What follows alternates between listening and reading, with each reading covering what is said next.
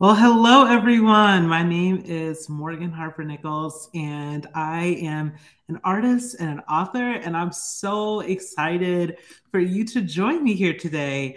This is a live signing. So, this is a way that we can connect, and you will also be able to get a signed book if, obviously not in an in person event, but still able to connect virtually. And like I said, you'll be able to get a book. You're getting a book out of this as well. So yeah, speaking of books, the book I'm talking about is Peace is a Practice. And if you'd like to get one, if you haven't already, there's a link right here. And for those of you who've already signed up, I'm going to, in a little bit later, answering some of your questions. I'm super excited about that. But for a moment, I just wanted to take a time to just one, welcome everybody, and two, just talk a little bit about this book and why this book is here and why I'm talking about it and why now. So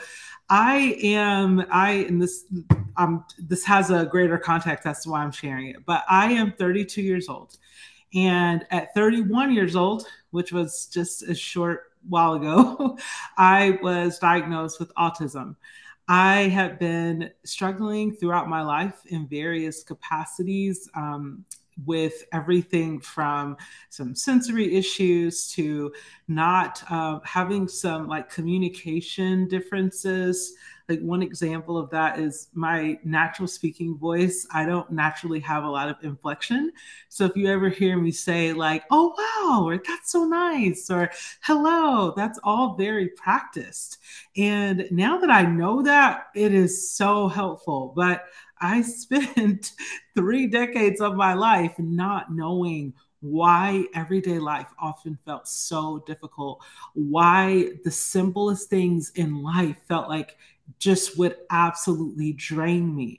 Like another example is I'm not able to always pick up on humor or sarcasm. So I have stories from elementary, middle school, high school, college, and beyond where I would get embarrassed, I would feel ashamed, or because I couldn't quite understand like the social cues or whatever it is. So those are just a couple of many, many, many, many, many examples. And of course, autism is going to look different from person to person on the spectrum. And while I was getting diagnosed, one thing that I ended up learning and seeing as we look back at my whole life was that while there were so many challenges and so many things that I didn't have answers for, one thing that was true was that I was learning how to breathe through it. I was learning how to inhale and exhale and find peace in the present moment, whether it was the sensory overload from loud sounds or bright lights, or it was just struggling to communicate or do a job the right way, whatever it was, I can look back and see that all along there was grace that was helping me learn how to breathe through each moment and find peace in the moment. And that just helped me see like, wow, I don't have it all figured out. And there's still things that I struggle with today, but it is comforting to know and empowering to know and to realize that I have been practicing finding peace all along. So that's what this book is about. It's an invitation for you to also look at your life and see what are the ways in which you've been learning how to practice peace through everything that you've been through and that you are going through, and how is that something you can continue to practice. So I want to take a moment to read to you this is probably one of my favorite parts of the book, because I feel like it just really speaks to the heart of where I was coming from in writing it. So I want to just take a moment to read. It's not very long. It's just a little bit about finding peace and practicing peace in daily life. Every day I notice lights and all its nuances, but I feel like I notice just as many shadows.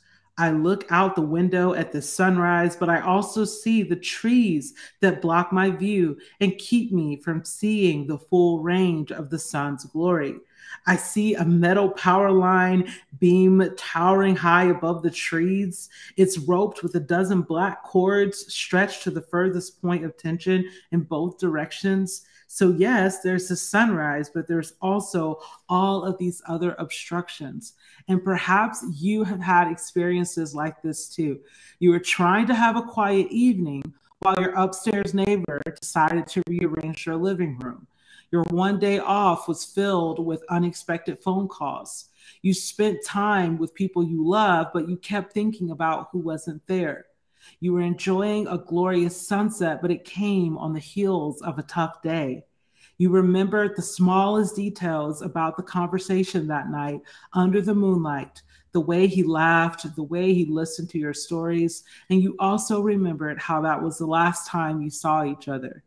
The reason why you remember both sides of these experiences is because all your life you have been learning to paint with both shadows and light. You have been learning how to find the gold amid the dust, even in uncertainty.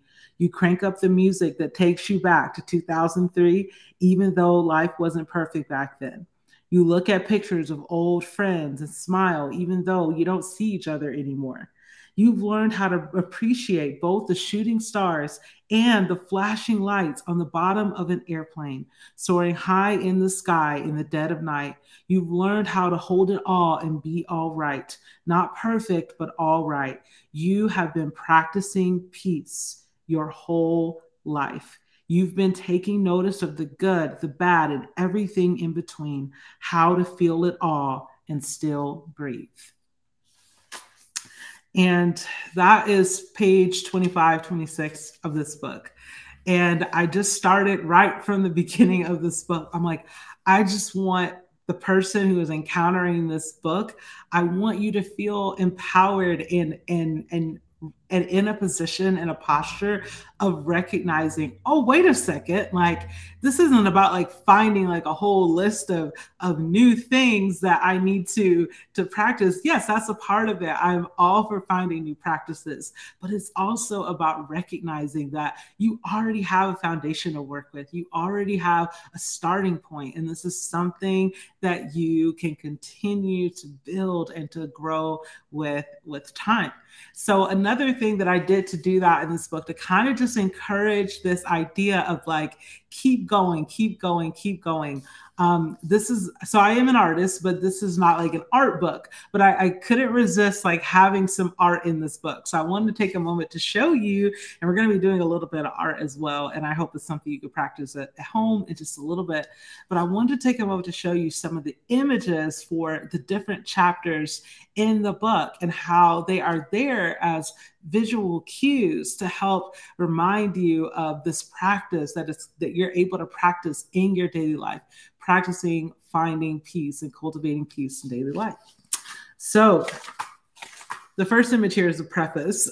This is just a blue circle, as you can see. And you'll see a lot of themes of circles in this book, and that's very intentional because I begin to see peace as something that looks a lot like freedom to breathe.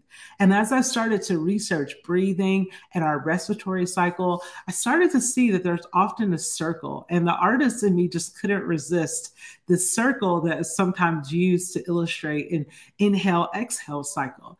And I just couldn't resist like the art part of that, the visual part of that, of this breath that we just go on, back and forth over. And if you've ever heard, you may hear people say things like return to the breath. That's where that comes from, because we're returning to a breath. The breath isn't like something that we're stacking like breath number one, breath number two, breath number three. It's more of like a cycle. It's a cycle that we go in and out of over and over and over again. And I'm like, wow, that's kind of like a life practice. A practice is something that you go back and forth with over and over again. And I'm like, yeah, I think it's the good things in life, like breathing and finding peace and finding peace through breathing. That is absolutely something that we have to practice. So you'll see a lot of circles throughout the book as you flip through. So peace is a practice. In the very beginning of the book, I define peace as a river. And if you look closely in this image, this is very, very you'll see it's kind of like a river running through a forest that's kind of like a wilderness. And in the beginning of the book, I talk about how I found inspiration in the song "It Is Well With My Soul," where the author Horatio Spafford, he wrote in the song "It Is Well With My Soul," the very first line of the song is, "When peace like a river attendeth my way."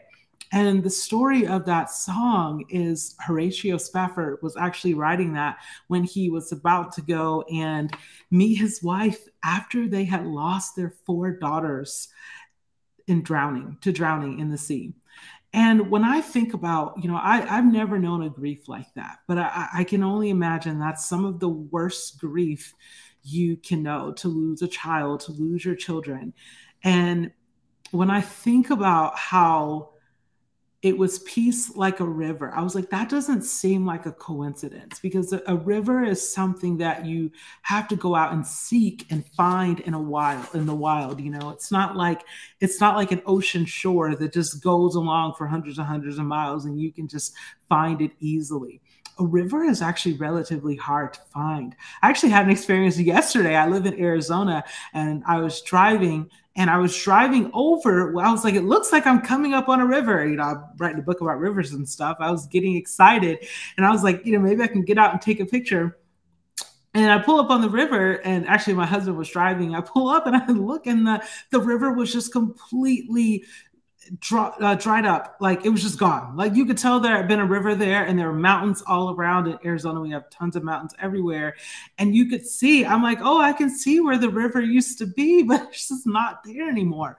And I was like, wow, sometimes seeking peace feels like that. And I can even see how in a place of grief where you're looking for that river, you're looking for that solace, and it's something that you have to practice seeking. So I talk a lot about that right at the beginning of the book, and how also, even in my own lineage, I grew up in a African American Christian tradition. And I specify that because it was from that experience that I was able to learn for me, faith and history and family history have been intertwined in a lot of interesting ways. And I tell the story about visiting the first African Baptist church in Savannah, Georgia. And I talk about how, as a kid, I learned that there were holes that were drilled in the floor of this church. And it's believed that those holes were to create breathing room for the slaves who were trying to escape slavery beneath the church, beneath the floorboards. And as somebody who is in the present tense, someone who hopes to share hope and grace and encouragement, and who identifies as a Christian, I think about those holes in the floor all the time. I'm like, that's what I want my work to be. I want my work to be something that says, hey, I acknowledge that the peace that I'm seeking in my life is something that other people are seeking, and what can I do to make that possible for others? So when I think about the song "It Is Well With My Soul," when I think about that church, and I talk about those things very early on, I see that river. I see it as something, this is something carved into the wild, carved into the church floorboards. It's something that we have to slow down and seek. And then going into the book, practice is a cycle. I've already talked a bit about that, and just the circular motion of practice being something that it's a cycle that we go through. It's not something that we just master right away. It's something that we have to continue to go through and cycle throughout our life. Shadow and light. This one's kind of self-explanatory. This is the one that I read from at the very beginning, page 26. Just shadow and light coming together, and recognizing that practicing peace doesn't mean just ignoring all the shadows in life and just acting like nothing's ever happened, but it's recognizing that there's shadow and light. There's inhale and exhale.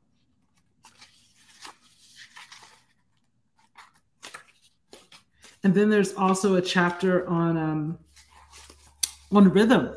on rhythm. So if you look at the very big cover of the book, you'll see this book is about finding new rhythm for life. And I'm a musician, so I took that very literally. And I talk about finding rhythm and what we can learn about practicing rhythm in our life. And again, that's not something that we have to just master and figure out in one swoop. It's something that we can continue to practice throughout our life. This is the artwork for the chapter Wholeness. And in this chapter, I really focus on something that I think has made it very difficult for me to find peace, that I'm sure others can relate to as well. And that was when I became a parent. And that was when I gave birth for the first time, and well, the only time to my one child. And I talk about how no one really prepared me for what that felt like after, and how long it took for me to feel like myself again, and how at times like that could feel very sort of disorienting. Your body is just doing all this new stuff that you've never done before, and it could be very hard to look in the mirror and see and feel like, oh, I could take a deep breath and be grateful for who I am. So it's something that I wanted to write about, because I know that, you know, when it comes to our bodies, sometimes it can be very hard to feel whole and whole in our body, and like we have that freedom to breathe. And this is a chapter where I go even deeper into that freedom. This is why I love abstract art, because for me, abstract art is freedom. It's like, yes, there are some rules and some things about color and color palette that are really valuable and important. But at the end of the day, once you kind of master those few skills, you're able to really explore and just be free. And that's something that I just wanted to bring in as I talked about that in the book. So there's quite a bit more art. I'll just kind of flip through. In rest, in the chapter on rest, I talk about candles specifically and how we can use candles to find rest. I talk about trusting, and I kind of see trusting as this. It's like kind of like the building blocks, but they keep moving. You're trying to like, okay, I've got this part figured out. Can I stand on this thing? Like, is this little statue or, series of steps I've created? Can I stand? And it takes time and practice for that to come together. So yeah, there's a chapter on letting go. And there's quite a bit of art in here. And I created that for each section. I spent a long time thinking about that and painting that, because I really wanted to help as much as possible show that this concept of peace is a practice. It's not just intellectual. It's something that we can use and bring all of our available senses into the fold, so that we can practice peace in daily life by practicing what it means to find that freedom to breathe. So speaking of painting, I want to do a little bit of painting. I'm so excited to share with you some of my painting practice. And this is something that anyone can do. If you don't know anything about painting, if you've never painted before, that is absolutely okay. This is something that hopefully you could just enjoy watching, but you can also enjoy doing as well in case you're interested. So what I'm actually going to be doing is I'm going to be, for the first time with this book, oh, sorry, the camera's flipped, so I reached back the wrong way. I'm going to be actually painting inside of the books a little bit. So right here, I want to show you, this is some art that I've made that is just a practice. So this is not an piece of art that I'm selling anywhere. I think I shared a little bit of it on social media when I first made it, but it's not anything that I was creating with the frame of mind of a product or a social media post. This was just me practicing. This was me just painting as a way of being present to the moment. And I think that is honestly some of the best use of creativity. Of course, you can make products and put things out there and post on social media, but at the end of the day, it's a way to be present to the moment. And for many of us, it's a way to connect with our inner child, or something that we may have enjoyed doing when we were kids. So that's what I'm going to be doing, just having a little bit of fun. It's not even necessarily about like creating this this grand thing, as much of it is just entering into that practice. So what I have here, if I can remember which way to turn, what I have here is some paints, and I'll go over that in a second. And I have 3 books. I'm going to be painting in these books, and you might actually be able to get one. So if you haven't gotten your book yet, these will be kind of scattered about, and you might end up with one of them. So I just am really excited about that. You might end up with one of these books that I'm painting in. And then I have a mason jar here that I am pretty sure was some spaghetti sauce. And I always save the spaghetti sauce jars and I rinse them out and I use them for painting. So the supplies here that I have a mason jar, some water, I have some paint brushes, and I actually even have like a mix of brushes, like a couple of these I just found like at my local craft store. I think one of them might be from like the art store, like the fancy art art store. But I have done this with like kids paint brushes, so you don't need fancy materials. You can literally use anything. But I will say I do love my fancy paints. This is golden. They're kind of famous paint. Lots of artists use golden paint. And there's this one paint called Phthalo Blue, and I might be saying that wrong, but that's what I'm going to be using today. So if you want to take a picture of that, I just want to hold it up because this paint is really fun.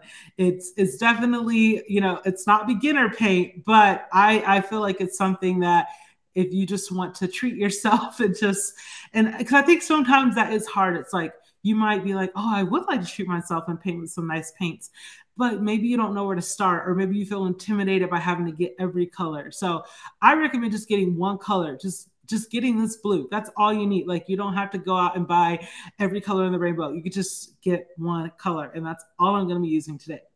So I have the book, and that's the last thing that I have. Now, the tricky part is I'm going to try my best to show you how I do this while also filming and having this camera like this.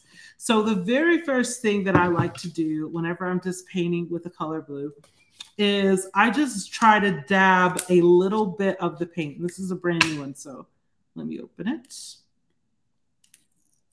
All right. And I already have paint on my finger, but I guess that's the fun part. So yeah, that's just me. I also love that I decided to wear a white sweater for this as well. I didn't really think that through, but hey, sometimes that's the fun in it. It's not that messy. I'm just a little on the clumsy, messy side myself, but yeah, all you need is a little drop of paint. I'm going to show you how I'm going to do that. So you just want to put a little bit of paint on whatever it is you're painting. It could just be one drop or two. And then the next thing that you're going to do is you have your water here, your mason jar. And then you're going to take your damp brush, and then you're just going to paint some lines. Just like that.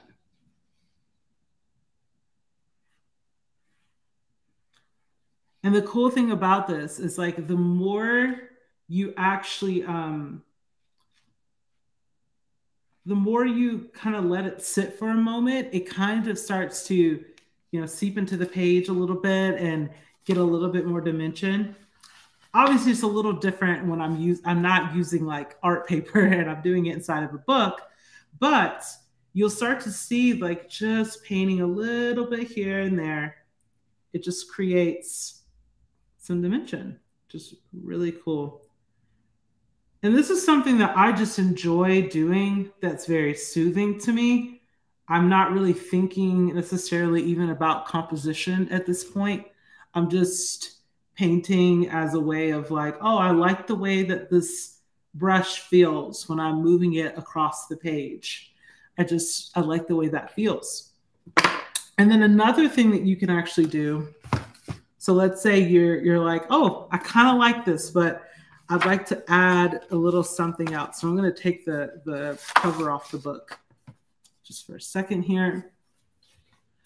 So something in art about creating contrast with what you're doing. So I have this watercolor here, and what you can actually do, I'm really struggling with the flip camera here, but what you can actually do is take like an ink pen or something and just create a different kind of texture. So I'll show you what that looks like.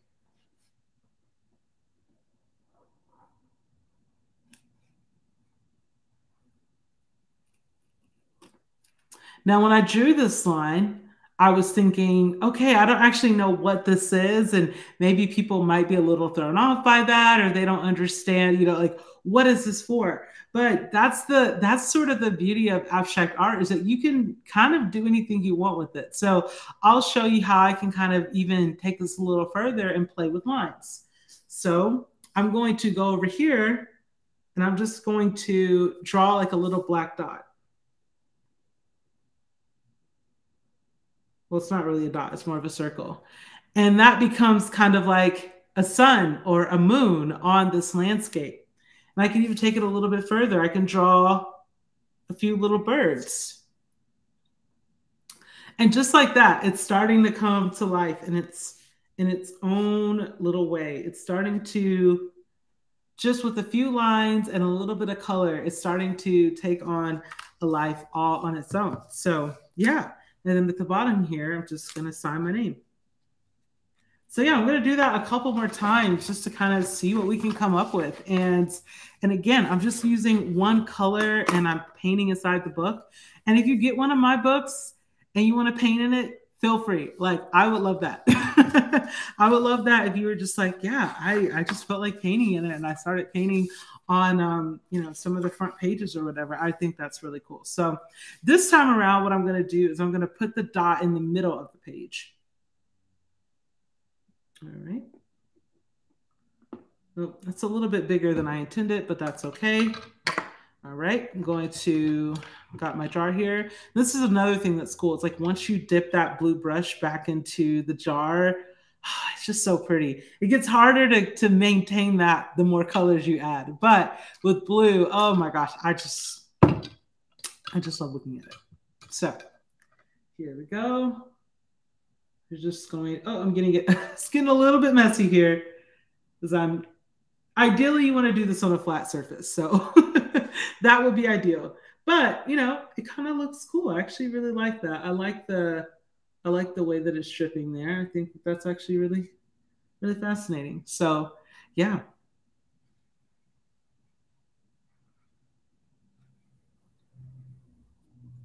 So, yeah, that's an option. It's like you don't even necessarily have to paint the full page. You can just do a few strokes in the same direction and just see what happens and just watch the dimension come to life. Like, watch the contrast kind of take on a life of its own.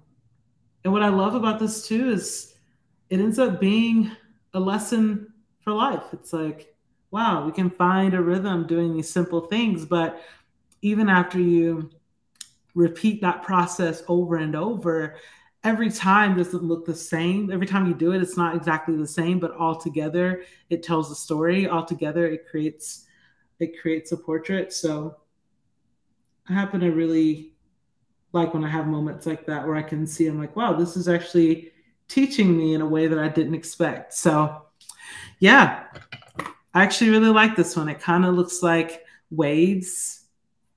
We can do a few little birds here, a few little seagulls, I should say, flying over the waves. Yeah, there we go. So now when you open this book, I'm going to leave it open to let it dry, but that's there. I actually really like that one.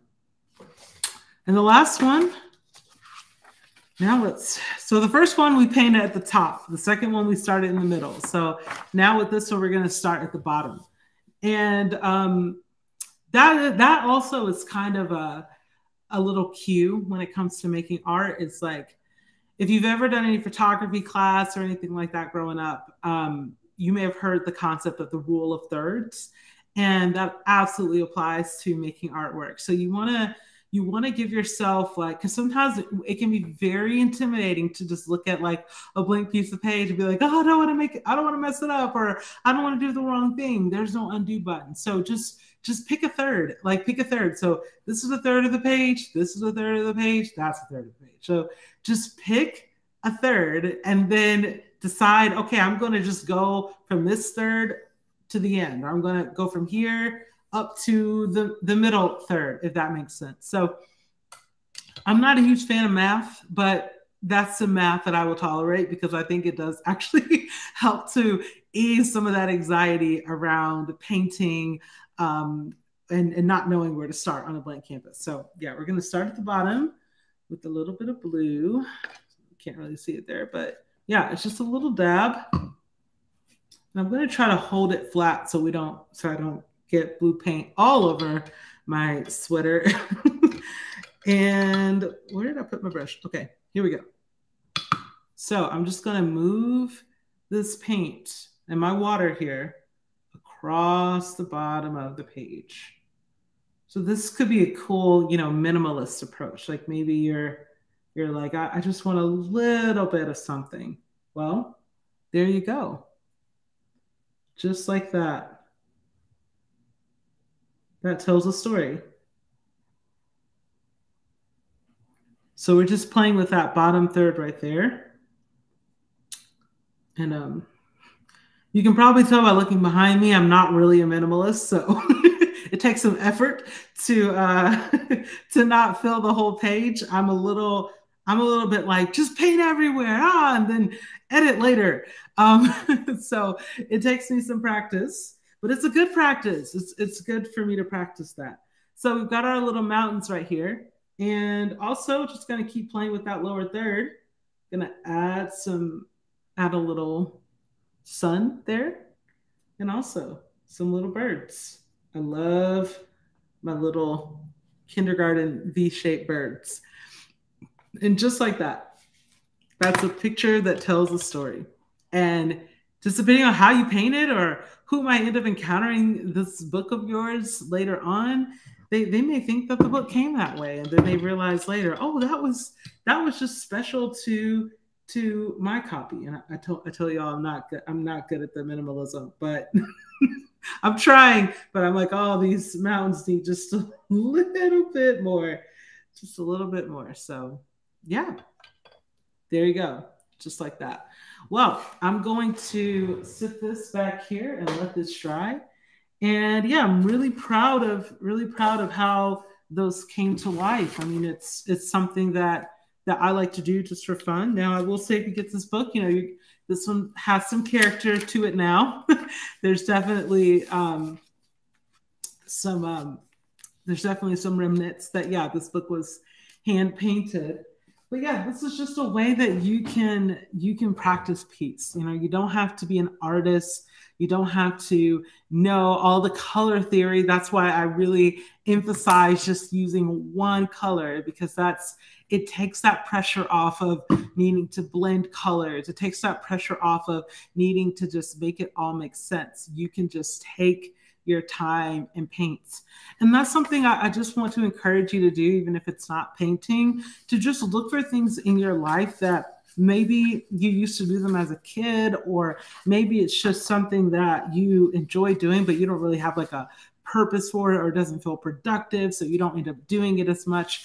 What are those things, and how can you bring those back into the fold of your life? And that's what painting has been for me. I didn't start off being an artist in my adult years. I actually tried very, very hard I had my first job out of college was in a cubicle. I was an admission counselor at my college, my alma mater that I graduated from, Point University, and I had a blast. I enjoyed the job so much.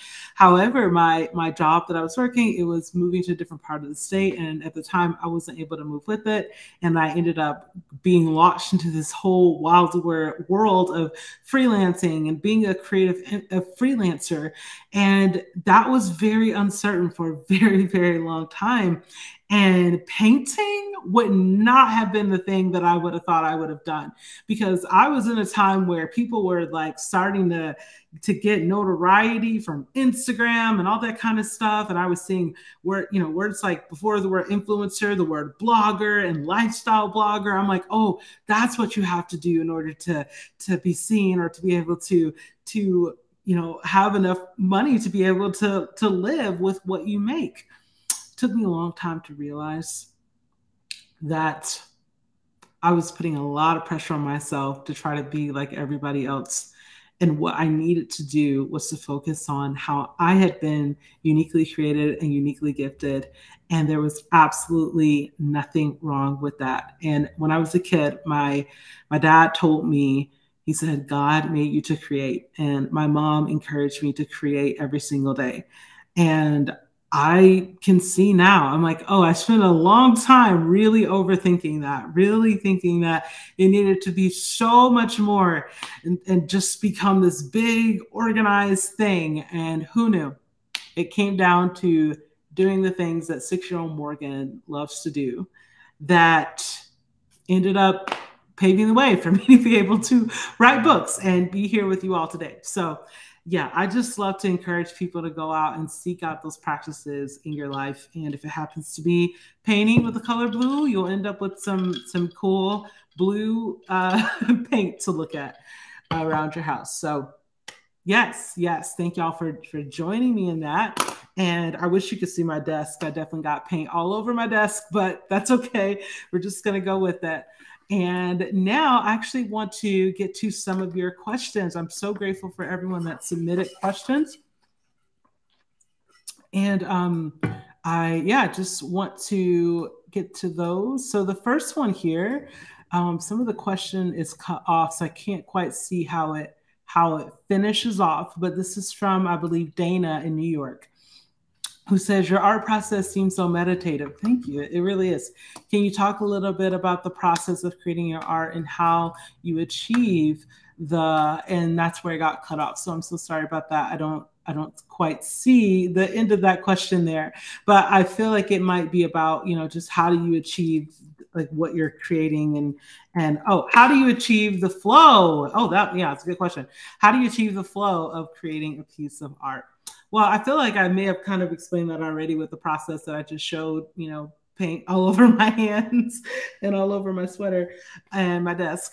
But really it is that it's allowing myself to have as few rules as possible. Now, if you notice, I didn't say no rules. I think you need to have some kind of rules for yourself, because if you just sit down and say, here are all the colors, I went to the store, I bought some paint, I bought some paper, or I got an iPad and I got the apps and what am I going to make? Then it's endless. And endless can mean nearly impossible to start. So for me, my very, very, very, very, very, very first rule is, who am I making this for? Who am I making this for? And as I become more advanced, if you will, sometimes it's, I don't know, like I have enough muscle memory now with making that I can just start making and figuring out as I go. But I would say like 3 years ago, oh no, I couldn't do that. I had to sit down and say, who is this for? And sometimes it was for myself. And sometimes it was for someone who would email me or send me a message on Instagram. I'm like, I'm going to make this with this person in mind. Or maybe it was something I saw on the news. And as I was watching the news story, I just caught a glimpse from someone's face, and their face just stayed with me. And I'm like, I'm going to make this for them. And that is something that I always start with. And that guides a lot of my creative practice all the way around. And then for the flow aspect of it, I am a huge fan of just, once that part's figured out, it's like, okay, we're just going to go crazy. Like we're just going to use all the blues, all the colors, and then we're going to edit later. So sometimes that can feel a little intimidating when you're painting like on a canvas or something.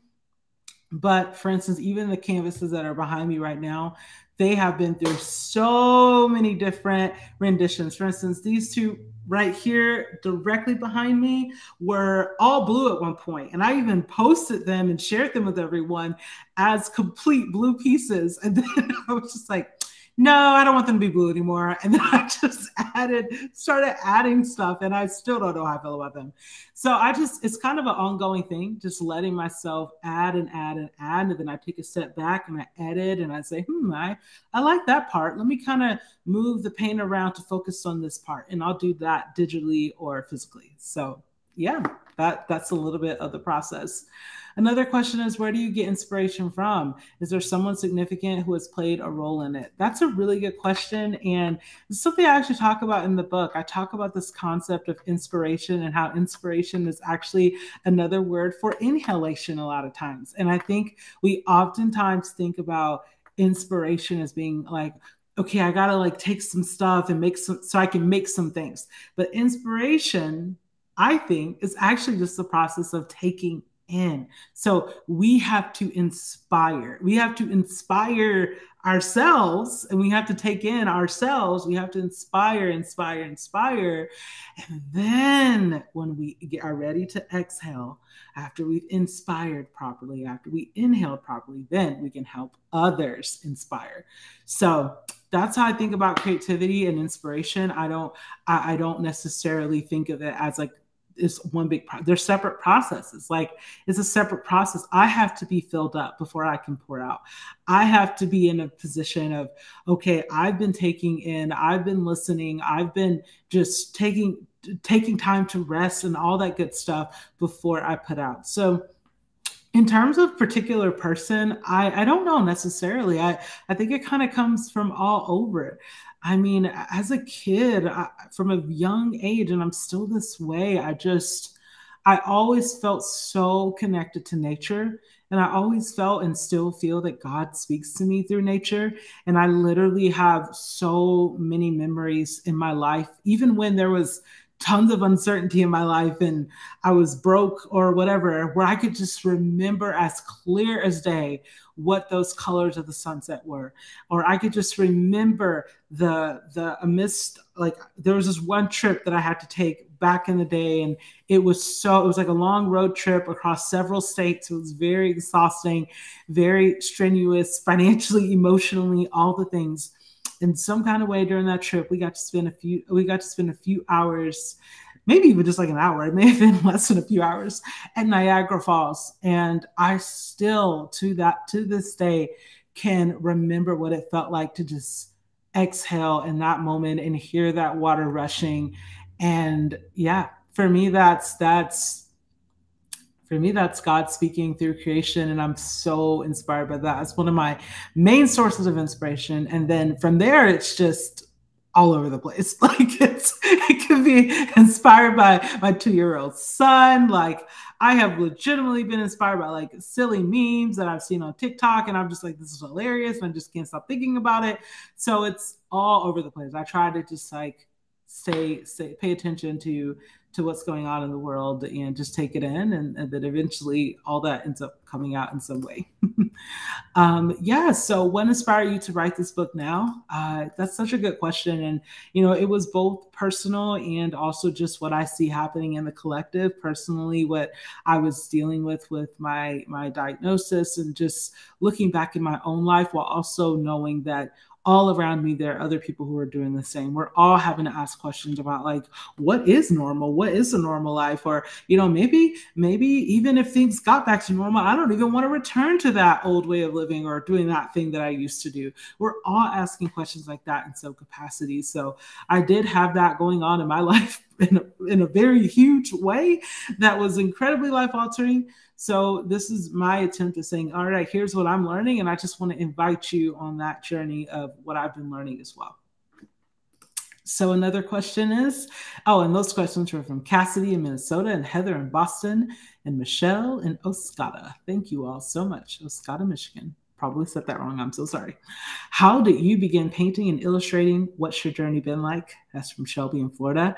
I started painting when I was a kid, but not professionally. I mean, I painted like I'm talking like dollar store paint, like, let's just try to paint some stuff. And I remember taking like one art class when I was a kid, but to be completely transparent, I don't remember being very interested in it. I was just like, it's kind of fun, but I think I just kind of want to do my own thing. So it wasn't until I was 2017, I was 27, that I started to go to the store and buy some paint. And I'm like, I'm going to paint like a canvas. And I think I had done that once when I was 16, and then took a very long break. And at 27, that's when I was like, okay, I'm going to buy a canvas. I'm going to buy another canvas. And that's when it started to kind of grow a little bit more from there. Tyler from Virginia asks, did you ever dream that you would become a household name? How has your experience been with the fame and having a large following? I never dreamed of this. At the most, I thought, okay, it would be nice to write a book. And that was not credit to my mom as a kid. She was like, you should write a book, because she could see that I love to write stories and I would doodle and things like that. But no, it never stops being surreal. I honestly am so shocked by it, because when I was in music, I was very aware. So I toured as a musician for about 5 years, and I had a record deal, and I was in that world, and I was very aware when I was in that world. And I even think things have changed a little bit recently, because technology has even improved over the past few years. But back then, at least what I was exposed to was like, you kind of have to be like a household name or known to really even make it in music, to be able to financially be able to make it. So I kind of went through a phase where I was just like, oh my gosh, what am I going to do to like try to be known and like try to get people to hear my stuff? And I just tried and honestly failed a lot of times. I didn't know how to do that. And I always felt like, some people have like a star quality. And I was like, I don't have that. I mean, I auditioned for all the shows: American Idol, America's Got Talent, The Voice. I feel like there's another one, but those three definitely. Oh, X Factor. And of all four of them, two of them I auditioned, except for the X Factor, I auditioned for all the other three at least two times. And I made it to varying degrees of like the process. Like sometimes I would make it past the first audition. Sometimes I would make it past the second one. But at the end of the day, I was always told no. I was always told, you're not what we're looking for. And I always felt like, well, I guess I just don't have what it takes. I'm just going to go and try to figure out something else, to just some way to create and not focus on how the quantity of people, but just the quality, and just making things that can connect with people in a meaningful way. And that's where the painting came in. And ironically, that ended up being the thing that just really took off. So it never ceases to amaze me. And I am very grateful. Kathleen from California asks, what's something you would tell a young girl in high school right now struggling with friends and peer pressure? Oh, that's something that's very, very dear to my heart, and something that I experienced myself. And I would say that to know that it is absolutely okay if your community looks different than everyone else. It might be smaller even than what you see with other people. But if you can find one friend or two friends, and maybe that friend, right, sometimes that friend might be like an elderly neighbor, or it might be a cousin or a sibling. It's okay if you don't have like a big crew, or if you don't fit in with everybody. Sometimes it's those oftentimes, I think in my life, it's been those unlikely connections that end up teaching us so much more than we could ever imagine. And by me having been someone who has struggled a lot with making friends, especially when I was your age in high school, I could definitely see how the unlikely friendship that I ended up making with people who are maybe, like becoming friends with a teacher, not like, just like, oh, the only person I'm talking to is a teacher, or I'm friends with this person who's a little bit younger than me, or we don't even have that much in common. All those different things ended up helping me become a better communicator. And I actually had someone give me a compliment the other day, and I was so grateful. And they were like, Morgan, so many random things about random topics. I feel like you could have a meaningful conversation with anybody. And I was like, that's a huge compliment. And I think I learned that from having to find unique, creative ways to make connection with other people. So I want to acknowledge that it's incredibly hard. And I know it's even harder for kids these days. I mean, y'all have, it's a lot different. It's a lot different even than when I was a kid. So just know that if it feels hard, it's because it is, but you're allowed to pace yourself through it. You're also allowed to seek support and seek help without any shame. If you feel lonely, if you feel discouraged, please seek out help. Please, please, please, please, please. And finally, just know that it's okay if your community looks different. So thank you for asking that. Ellie in North Dakota asked, to a newbie in painting, what's your advice? Get you some blue paints, and if you can still see that, and some water, and just have fun. That's what I would say. Kaylin in Utah asked, how did you and your husband meet? We met in college. We met in college at our school, Point University in East Point, Georgia, which is now West Point, Georgia. And that's where we met. I feel like our story is really boring, but we met in college, and we got married, I guess, like 7 months, no, less than that. I think like 5 months after I graduated. So yeah. Shannon in Illinois asked, how was your transition into motherhood? I think I'm still figuring that out. Like I still have days where I'm like, oh my gosh, like I'm like responsible for someone's life. Like this is a lot. But it surprisingly has been, I feel like in a lot of ways, it hasn't been, at least at this point. I don't know if it's because I'm just, maybe it's anxiety. I think I had a lot of anxiety around like, what if I do this wrong, or what if I do that wrong? And there's still all these things that you have to figure out as you go. But I do think that it has turned out to be like, wow, the same tools that you have to figure out other uncertainties in your life or other new experiences, you apply it to parenthood. I think that sometimes there are some things that are very specific to parenthood, but at the same time, I'm also inspired and encouraged by people who maybe are a caretaker for a parent, or they have someone dependent on them who's not even their child. So I think that there's a lot out there to be inspired by other people, and I just try to do that. I try to listen to as many stories from others as I can, and recognize that it's not all on me to figure it all out at once. So yeah, thank you for asking that. I think I'll try to get a couple more in here. I had one that I wanted to try to get. Peyton in Texas asked, how important is it to have a clear headspace? How is your faith incorporated into your daily life and rhythms? I would say that I feel like for me, how I clear my head and how faith is incorporated in that is through praying. Praying is very important for me. I remember as a kid, learning about like with a way to pray, or like all these steps.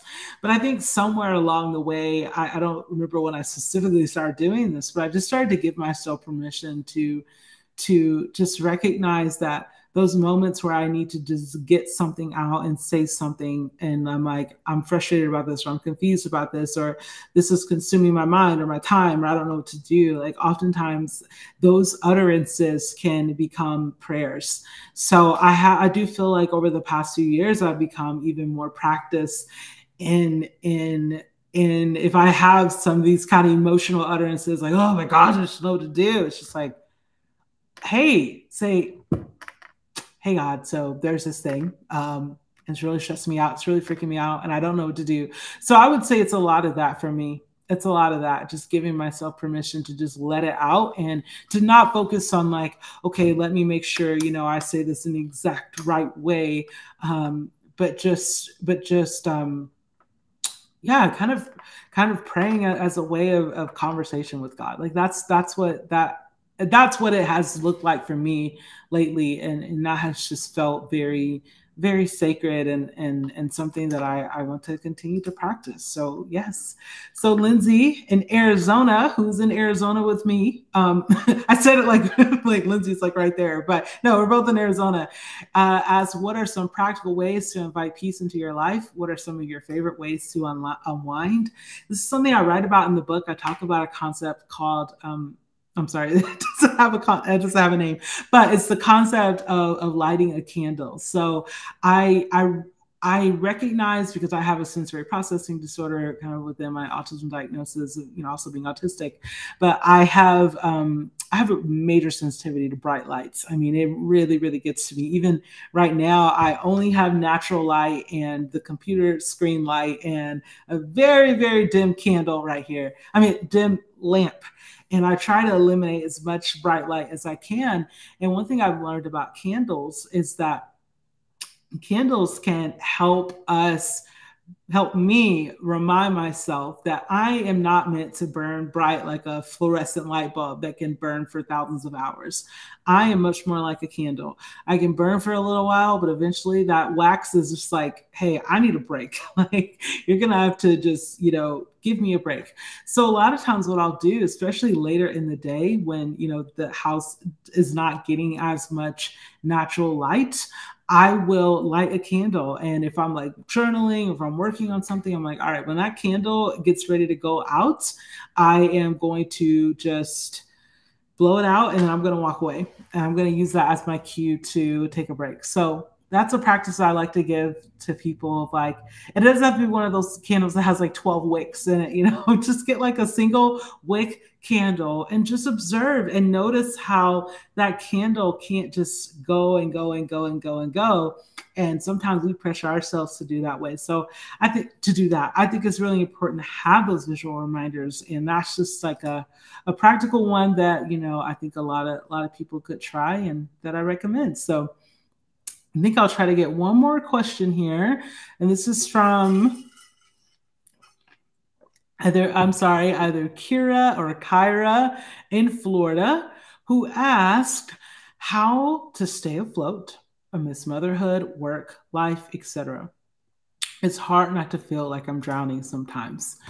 I want to start by saying, I am so, I empathize with you, and I'm sorry that that's the way it feels, and I can relate.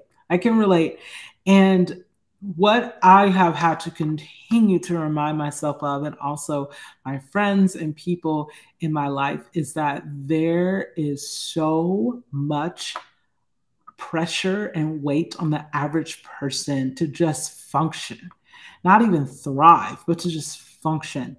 And even if you go back like a decade or two ago, just the sheer amount of responsibilities that we have to keep up with on a daily basis, even small things, is astronomical. And this is something, as someone who is autistic and actually deals with a lot of executive functioning issues and differences in my life, I am very attuned to that. I mean, even things that seem as simple as keeping up with passwords or keeping up with not even just your schedule, but now someone else's schedule, and not even just their schedule, but the digitized calendar version of the schedule and who else is connected and all of that. It's just, it goes on and on and on and on and on. So I think we just have to continue to extend grace to ourselves that we don't have to do it all. We can't do it all. And that is absolutely okay. And there will definitely be moments where people in our lives might be disappointed or might be like, oh, you can't do this. And they might try to make us feel bad. And we have to say, hey, it is what it is. I did what I could do today. And what matters is well-being and health. And we have to prioritize those things. So I think it's a matter of, just regularly reevaluating of like, what can I take off my plate? Because if you're asking that question, I already know you have a lot on your plate. And it's just regularly evaluating and reevaluating. What can I take off? What can I take a break from? What can wait? What can wait? I was literally doing that like 20 minutes before this event. I was looking at something like, oh, that's going to wait. That one's going to wait till next month. It absolutely is. I could do it now, but I'm not going to. It's going to wait. So I hope that that's something you can incorporate as well. So I just wanted to end on some fun questions. I have about a minute left, and these are just some fun questions to just kind of answer and leave on that note. Where were you born? I was born in Long Beach, California, but grew up in Georgia mostly. Number 2, who would you want to play you in a movie? I have no idea. I have no idea. I don't feel like I know any actors that would that I could even think of. I honestly am not sure. What was your first job? PacSun in the mall. And what chore do you hate doing? Washing dishes. What is your biggest fear? Bears. Not a fan of bears. Who makes you laugh the most? I think my 2-year-old does. And also right now there is a TikTok creator named Art by DeMarcus Sean, who's absolutely hilarious. And on this one, what was your favorite school subject? Art, which I feel like that's probably obvious, but it's true. But yeah, those are just some fun questions, and I hope that I was able to get to as many of the questions as I could, and I tried to answer them. And I'm so grateful for you all being here. This has been such a joy to just be able to share this book. And even during this time, like, I know there's a lot going on in the world. There's a lot going on in our personal lives. And I just hope that this was a moment that helped you take a deep breath just for a moment as you prepare for whatever lies ahead. So yeah, I'm Morgan Harper Nichols, and thank you all so much for joining me today. And finally, if you'd like to get the book, if you haven't already, you can do so at premiercollectibles.com/practice. Thank you all so much.